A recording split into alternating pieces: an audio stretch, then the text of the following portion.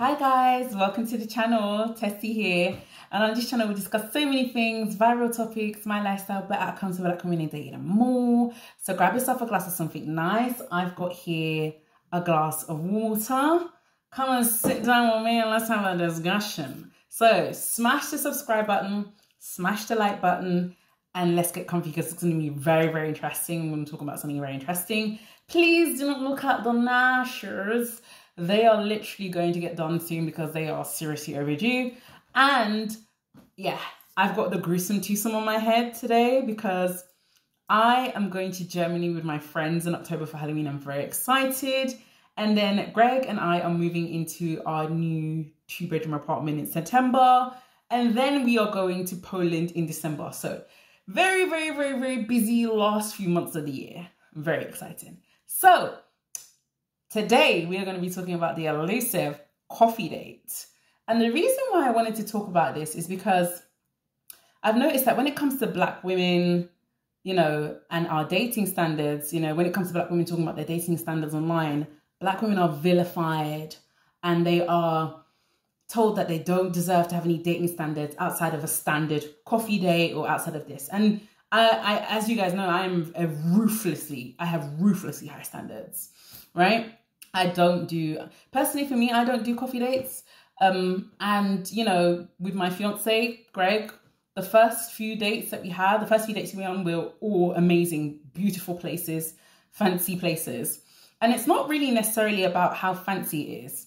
It's about the fact that I've realized that a lot of women, now bearing in mind, I am completely 100% for whatever women decide. So if you decide that you want a coffee date, fine. 100%, go for it. If you decide you want a fancy date or you want something more, you want something else, you want to go to the park or whatever, fine, go for it. But what I've realized is a lot of women, when it comes to the coffee dates, a lot of them think that going on a coffee date means that the man will not be entitled or feel entitled to their body or feel entitled to, you know, be intimate with them or feel entitled to their time. And I'm here to tell you that, number one, you 100% deserve, okay? You deserve to have whatever standard it is you wish when it comes to dating. And there's no point arguing with other people online about your standard. Just have that standard and keep it like that. And number two, right? The coffee date will not stop a man from being entitled or feeling entitled to your body. I really need women to understand that. A lot of women think, oh, well, if I go on a coffee date, because it's very low key and low effort, then he won't feel entitled to sleep with me, or he won't feel that, you know, he can just suggest that we go to his house or whatever. And some women even go further and they think, well, if I split the bill and I have coffee and cake and I split the bill, because some men will have you splitting the bill. Splitting the bill. Some men, I know this is distracting you, isn't it? I know. Some men will have you splitting the bill for coffee and cake. And I really need some women to understand that even if you split the bill with men, some of them will, and a lot of them actually, will still feel entitled to your body, to your time sexually, because I really need ladies to understand, and you really need to know men. It doesn't matter if it takes a slice of cake and coffee or if it takes dinner. The final destination of a man when it comes to dating is always to get you into the bedroom. That is a final destination. It doesn't matter if it takes coffee. It doesn't matter if it takes cake, right? Or if it takes dinner. That is a final destination. So you don't believe that by having coffee, you're stopping him from feeling entitled to sleeping with you. You are not. The only thing you're doing is you're letting him know that, yeah, coffee was enough.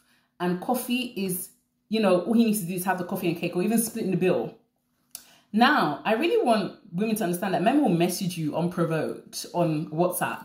They will message you unprovoked and start sending you pictures of them in the bath, pictures of their naked body, pictures of their genitalia. Listen, how many of us have had Instagram, right?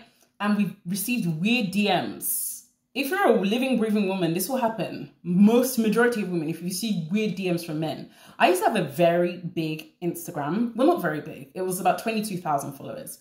And one of the reasons I deleted that Instagram was because of the weird messages that I would get, the weird DMs, you know, men would send weird DMs, and the more followers you have, the more DMs you'll receive.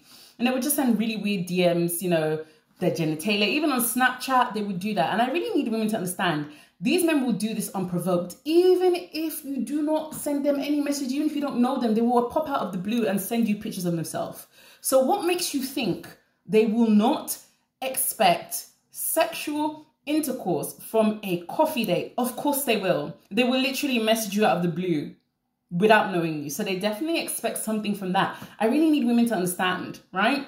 It doesn't matter if it's a coffee date or if it's whatever, a dinner. At the end of the day, that's the final destination. As a Black woman, please understand that you definitely deserve it. It doesn't matter what color of skin you are. If you're a white woman, if you're an Asian woman, you deserve 100% to have your standards when it comes to a date and to see who can meet those standards, right? And go forward from there and see if you can build something from there. Now, I really want women to understand, because I notice a large majority of women, like that weird German woman who was banging on about how Black women are this and that and can't compete. At the end of the day, she got a Black man who came from a poor background, from a broken home, and she now believes that every Black person experiences the same thing. I grew up in a two-parent household with very privileged parents. So absolutely not. And it's funny enough that she's not with that guy now. And this is what happens a lot of the time. The women that are pouring all that effort in and doing all of this and doing all of that, and that doesn't mean you shouldn't be nice to your guy, of course. Be nice to your guy, right? But you don't have to do all of that. And obviously, funnily enough, she's not with him now. And I've noticed that such women, they always end up having provider necks. Do you understand what I mean by provider necks? Like women who, they're stressed. They're doing so much to the guy. They're spending all their money. But, you know, the guy, what is the guy actually doing for you? How is he making your life better? And I noticed that women like that, their necks become enlarged. They become the association of enlarged provider neck women. Provider necks. She had a very large neck. It's probably from the stress of taking care of that guy. And do you know what I've realized, right? Is men, they love what they invest in, right?